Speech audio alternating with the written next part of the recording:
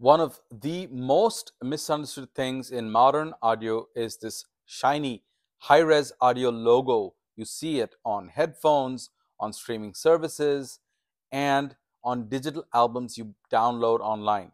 The industry presents it as a promise, a guarantee that you're getting studio quality sound, the absolute best version of your music.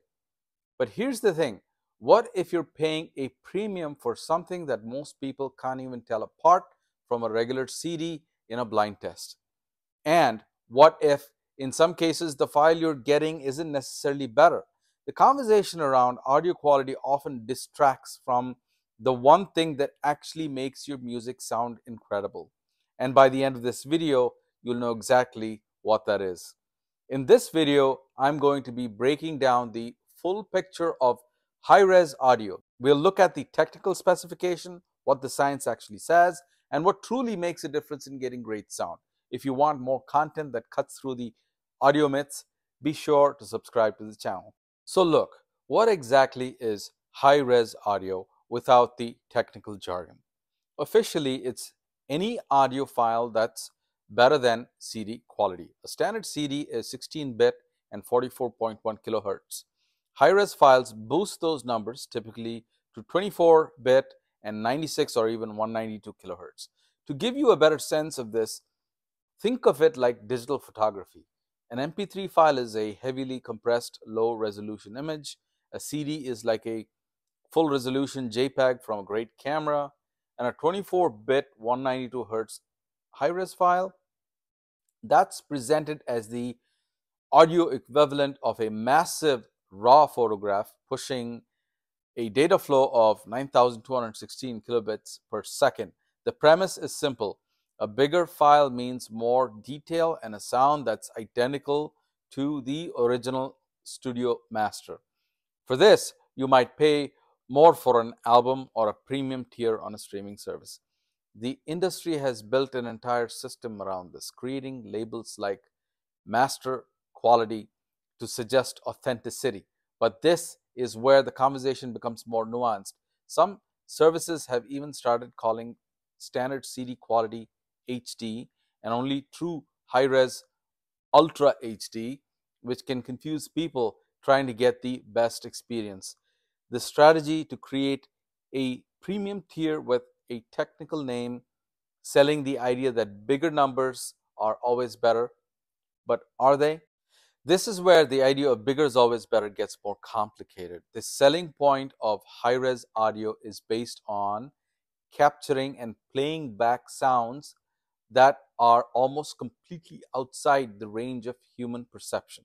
Let's break those numbers down. The kilohertz number is the sample rate. Think of it like trying to trace a smooth, curving line by connecting a series of dots.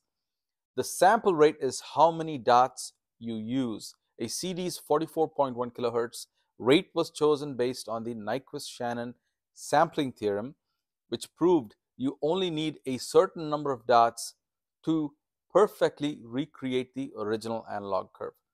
Human hearing maxes out around 20 kilohertz. So a 44.1 kilohertz sample rate provides more than enough dots to perfectly reproduce every sound wave we can possibly hear. The Nyquist-Shannon sampling theorem requires a sample rate greater than twice the maximum frequency in the signal to avoid aliasing. 44.1 covers up to 22.05 kilohertz. Aliasing is when fast sounds get disguised as slower sounds because the recorder didn't take snapshots often enough, like a wagon wheel in a movie that looks like it's spinning backwards. Imagine you're taking a photo of a spinning wagon wheel. If your camera takes lots of pictures every second, each photo shows the wheel almost where it really is, and your brain sees the correct motion.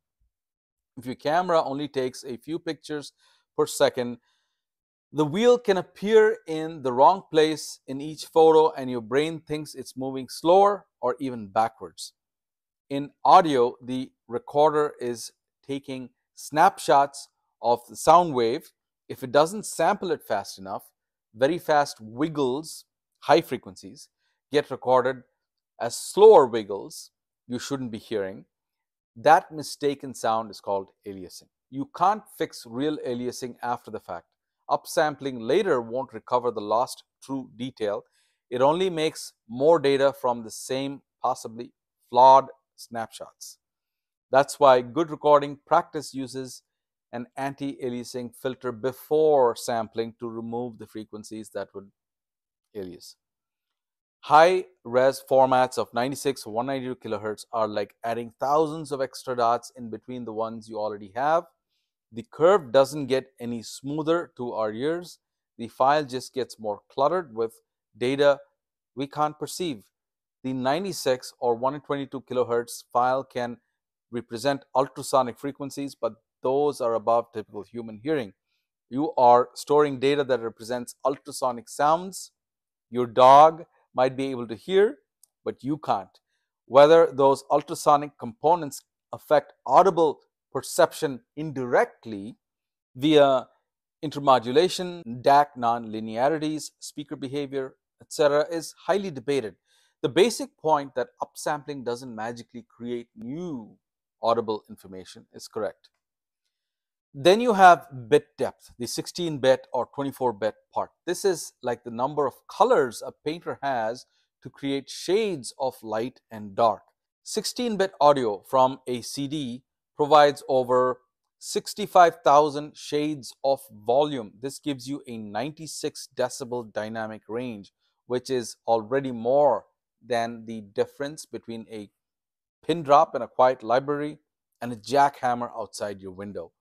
24-bit audio offers a palette of over 16 million shades for a theoretical 144 decibel range.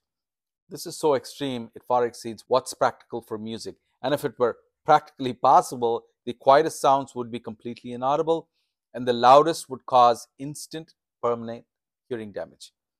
Lavery Engineering and other experts point out 24-bit is very useful for production headroom, not necessarily for noticeable consumer benefit on well-mastered releases. So, can people hear a difference?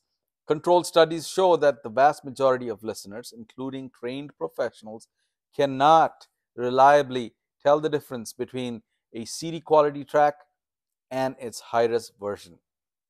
This is supported by controlled Audio Engineering Society tests. Mainstream, well-controlled blind tests generally find no reliable advantage for consumer perceptibility of commonly distributed high-res over 4416. But a significant pitfall is upsampling. Imagine taking a normal photograph and using software to blow it up to a massive size. The image doesn't get clearer, it just gets bigger and might even look worse.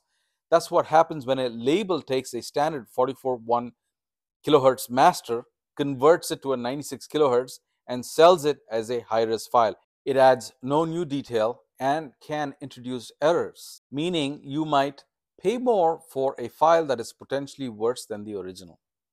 Like mentioned before, upsampling cannot recover information that wasn't in the original signal. You cannot create true new high frequency detail out of nothing. So if the numbers on the file don't have the impact we're told they do, then what does? What is the biggest factor in how good a song sounds? It's not the sample rate or the bit depth. It's the mastering. Mastering is the final quality control step where an engineer polishes the final mix using tools to make it sound clear and powerful on everything from earbuds to a high-end stereo. The skill of the mastering engineer has a much bigger impact on sound than the file format. A great sounding dynamic master at CD quality will always sound better than a poorly mastered track in high res. Okay, this brings us to the loudness war. For years, the trend has been to make songs as loud as possible. This is done with heavy compression, which squashes the music until it has no life left. It's the biggest irony in the high res discussion. A format might be sold on the idea of more dynamic range with 24-bit audio, while the mastering itself removes all the dynamics from the actual music. I remember when Metallica's album Death Magnetic came out in 2008, the CD version was a famous victim of the loudness war, but the version of the songs made for the game Guitar Hero had a different, more dynamic master, and it sounded way better, even though it was in a lower quality audio format. This proves it. The master is what counts. Tools like the dynamic range database let listeners compare mastering differences across releases, and I will leave a link in the description section. Another example is to go find original 1980s CD pressings of classic albums. Audiophiles often seek out those because they have much more dynamic range than the remastered versions from the 90s and the 2000s, which were often slammed with compression. You could have a high res version of the 2015 remaster that sounds way worse than the original 1980s CD, all because of the mastering. Example of this, Guns N' Roses' Appetite for Destruction, the original late 80s pressing, scores higher for dynamic range than the 2018 remaster. The newer release is measurably louder and squashed. Dire Straits' Brothers in Arms is a textbook case. The original 1985 CD shows a much higher dynamic range score than later reissues and anniversary packs, which are noticeably more compressed. Don't get lost in the marketing. The secret to amazing quality isn't just a 192 kilohertz file. It's a well recorded, well mixed, and most importantly, a well mastered piece of music played back on a decent system. Want more myth busting? I've got a playlist that pairs perfectly with this one: The Truth of Balanced versus Unbalanced Cabling, Speaker Sensitivity Myths, Tube versus Solid State Myths. If you're serious about better sound without the snake oil, click on the playlist or start with the mastering and pressing secrets and then come back and tell me what you found in the comments. I read every one of them.